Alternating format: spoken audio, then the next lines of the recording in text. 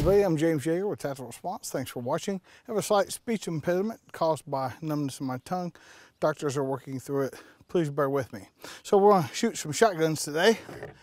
This one got some Magpul stuff on this 870 Surefire Light, the XS Sights +2 magazine extension.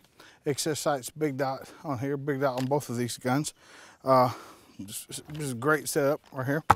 This one has got needs a Magpul stock, needs a Magpul forearm or Surefire forearm. XS sight up front, side saddle. This is a great gun. We just need to get it kind of modernized with some more Magpul stuff and a Surefire forend and all that. So we're going to take these guns and shoot them as a team. Most people don't do shotgun training, like tactical training. It's fallen out of favor over the years. And so people aren't adept at it. So we're going to do a little bit of it. And we all know that shotgun's range is limited by ammunition and buckshot and slugs and things like that. And this is one of the things that, when I talk about shotguns, I don't want to tighten the group of my buckshot. I want it to spread, because I'm shooting at 100 yards, there's obviously a problem. And if there's a crowd of people, think about that, a pellet for each one. So there's a reason they call these riot guns.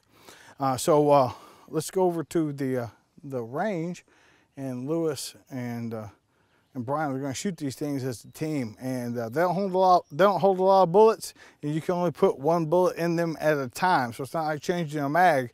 So we're going to have to see some folks doing some fancy loading up here. All right, so we're starting out with a gun that holds 6 or 7 rounds. That's with an extended magazine, and a few jumps to make here, so we know there's going to be some weird loading going on by the end of this. Fight! Contact front! Get moving. Moving! Move! All right, Lewis is shooting off the left side, so he's shooting around the left side of the cover. That's a super long stock. He's shooting off the left side. This is where a Magpul stock on the gun would be much. Moving! Move!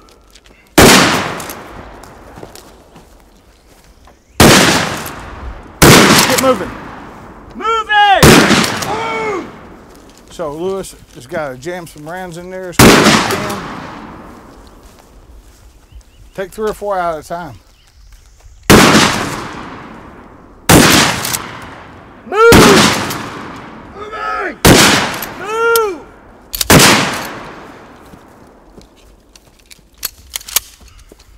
Cover! Load, load.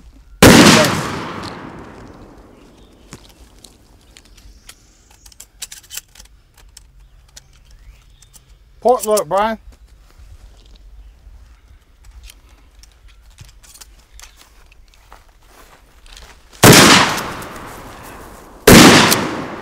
Moving! Move!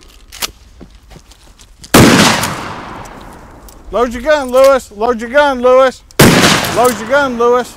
The problem is the guys don't want to take the time to load their gun because they think their teammate might be in distress.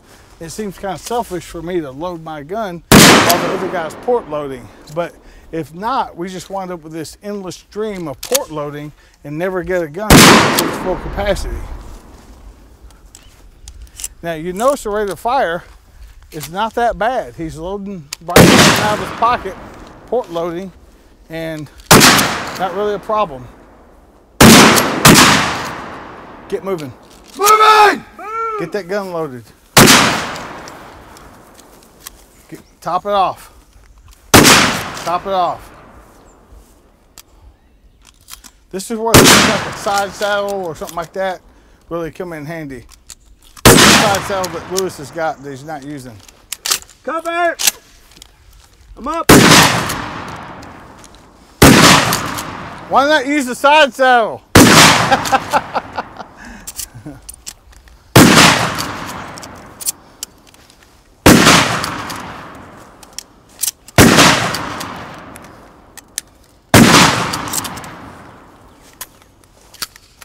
What do you say? Cover! Okay, ceasefire. Ceasefire. All right, good job, guys. Come on up.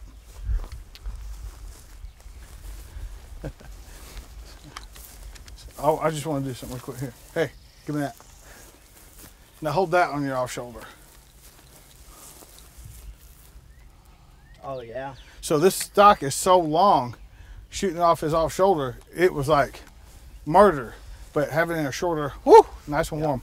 Having that forend too, yeah, versus this. Yeah, all of it. For that off shoulder, I was grabbing just the end of it. Yeah. And that's kind of got to stop on it. Listen, this is inferior for fighting. This handguard and this stock, inferior. Get you some of that stuff. And what's great about the Magpul stuff is it's attainable, it's available, it's not that expensive. But you've got, if you're trying to save your pennies, I get it. Get the stock. Get the stock. Hey, did you forget there was a side saddle on there, or were you saving that? A little bit of both. Okay. Like originally, I went. You forgot to save it. Yeah. I went into the pocket at first because I figured if he went down or a cover call, I'll be faster to port load off of here than digging around in the pocket. So I was trying to make do. So that's where the brass up or brass down comes in. Because if I'm gonna port load the gun, I want the brass up, boom, in here, okay? But if I'm going to try to top it off, I want the brass pointing down the bottom, just to economy of motion. Okay. So that's the eternal. Right. Is there anything to worry about going brass on bottom of the shells? Not with a quality carrier. Okay. Not with a quality carrier. Brian, what do you think? You can shove a bunch of shells in your pocket and fight with it, make it work. Yeah, if you have to, it kind of sucks. But the thing is, man, like you ran out of ammo early. You did over 50% of your shooting port loading. So good job on that. Both of you, good job running. It's hard. Like before you start making fun of these guys, go do this drill yourself. Yeah. Find somebody to do it with. Go do this drill yourself. And this was in my way. I realized on my first hop, I couldn't get it to my off shoulder. So got out of the sling, and that made it a lot easier. This really is universal for me. If I'm going to fight, the sling's around my neck, not around my arms. So if it's a 2-point, I swim out of it. That's what they say, the word they use, I swim out of it. If it's a single point, I come out of it. Just have it around my neck. That way it can move around more flexible. That's just me. What else? Anything else? Hashtag port load it. Hashtag port load that biatch. So thank you, Brian. Thank you, Lewis. This is James Yeager with Tactical Response, reminding you that your responsibility to be ready for the fight never ends.